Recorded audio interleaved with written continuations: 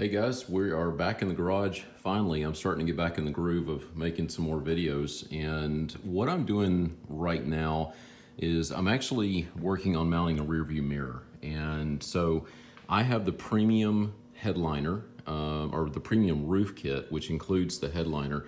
I've pulled that down. You can see the back side of my bolt lights I have for an overhead light and the wiring. When I originally put this in, I did not put a disconnect on here. And of course, realistically, I wouldn't be removing this that often.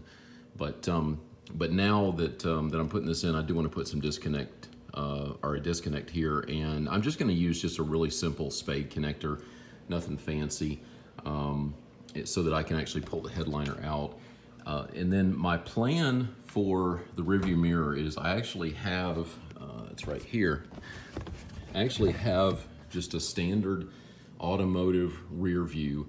This came out of an old Nissan I had a few years back, and there's nothing wrong with it. But what I'm thinking of doing is basically I want to try to find a way to mount this up here.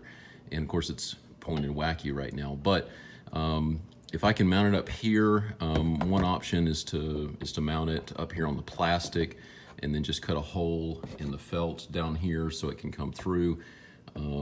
But there's a couple of different options there. I'm thinking about maybe just a simple hose clamp up here and then finding a way to mount the hose clamp to this. One option would be to drill through this, and another option would be to get the receiver piece that would normally be on the glass and drill through that, mount that to the hose clamp, and then this can just snap onto it. That way it would make for an easy on, easy off. I haven't yet decided. I'm still experimenting with it and still just kind of getting back in the groove here. My travel schedule has been really busy. You can see it's just about July 4th. Went out and did some shopping this morning with my friend Lawson. And anyway, we'll get back on the trail soon, I hope. My travel schedule has been really crazy, and I've been really busy and just have not had time. I've been on multi-week trips, plus just nasty weather, family obligations, and so on. And I know what you're saying, excuses, and you're right to a certain degree, but we all have families and know what it's like to have those obligations. But anyway, we'll be back in just a bit with some additional follow-on on getting this mounted. And then another project that we've got is wiring in these additional lights that I had. That's coming up. I've decided that these front lights I'm going to wire into my rock light switch because I don't really have that much on that switch. And then the rear lights that I put on the top, I'm going to just wire those in together with these that I have up here, because again, that's the only thing on that switch too. So not that much, shouldn't really be a big deal, I hope. But that's where we stand right now. Stay tuned for more. We will have more coming up, and I do appreciate all the comments I continue to get on the videos, and hope you really like them. Thanks.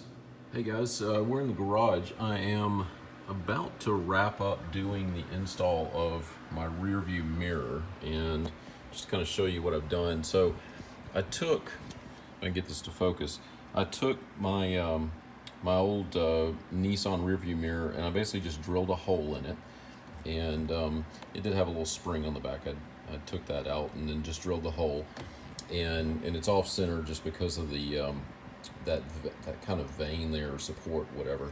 What I'm going to do is I took the headliner out, which I did yesterday, and there are a couple of holes up here. There's one there and one there. To be honest, I don't know what they're actually designed for, but I'm gonna take a screw and basically just mount through here. I'm gonna use a fender washer. I take that, put it on the back here, mount that, put a little bit of Loctite on it, get it nice and tight, but not too tight since this is plastic. And then when I put the headliner back in, probably the easiest thing to do is just gonna be to cut a slit in it so it'll just slide over the post. But I did hold it up, and even though it's mounted basically horizontal there, I don't know if you can easily see, but the camera is right about where my head would be, and it aims perfectly towards the back. So this should work out really nice to give me rear view mirror that won't get mucked up with mud like the side mirrors do.